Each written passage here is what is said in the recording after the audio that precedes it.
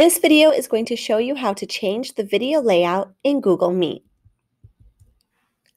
Once you're logged into Google Meet, depending on how many people are in that meeting, your layout's going to look a specific way.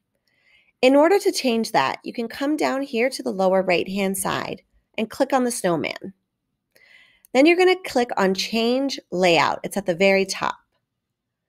Usually it's set to auto. Sometimes that's the best, sometimes it's not.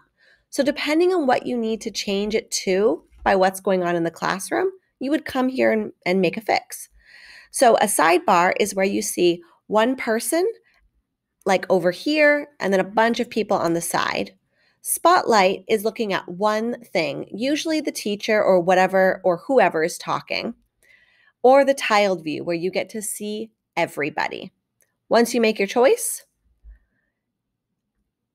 it goes back to whatever you wanted or whatever you picked on, and that's it. So make sure you check out the other videos for more information and helpful tips.